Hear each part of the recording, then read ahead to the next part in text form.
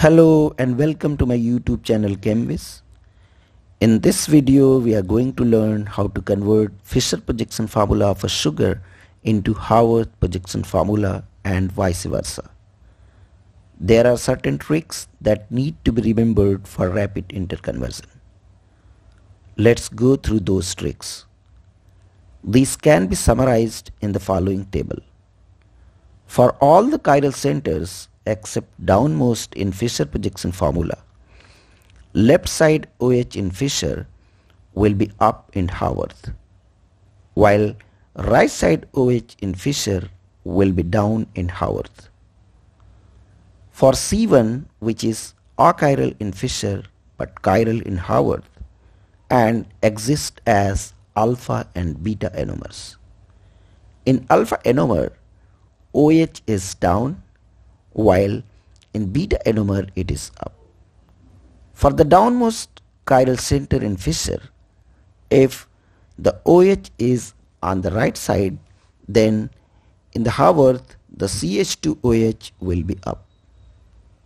And if OH is on the left side in Fischer, then CH2OH in Haworth will be down.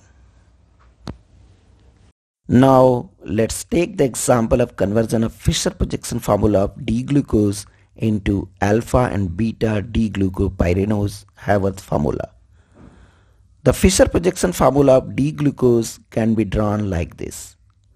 For better understanding, let's label the carbons as 1, 2, 3, 4, 5 and 6. We will first consider conversion of D-glucose to alpha anomer. For the conversion of acyclic form to pyranose form, C5OH attacks the C1 to make heming acetal. This cyclization gave this 6-membered cyclic skeleton of Haworth projection.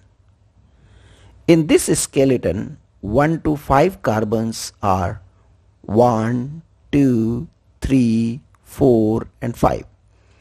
The 6th carbon is not the part of the ring.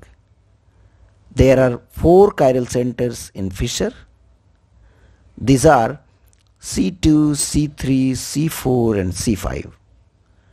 Let's first consider the chiral center except downmost, that is C2, C3 and C4. As we can see in the Fischer projection formula, the OH on C2 is right, so it will be down in Haworth. At C3 in Fischer, OH is left, so it will be up in Haworth. On C4 it is right, so in Haworth it will be down. Come to the C1. Since it is an alpha anomer, so OH will be down. Now come to the downmost chiral center, which is C5. Since OH is right, so CH2OH will be up. Similarly, we can make Haworth projection formula of beta D-glucopyranose, in which there is difference in configuration only at C1. In beta anomer, the OH will be up. Let's have one more example in which we have to convert Fischer projection of L-Ribose to beta L-Ribofuranose, Haworth projection formula. The Fischer projection of L-Ribose can be drawn like this.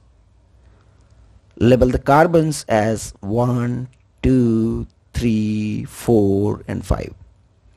There are 3 chiral centers, C2, C3 and C4 in Fischer projection.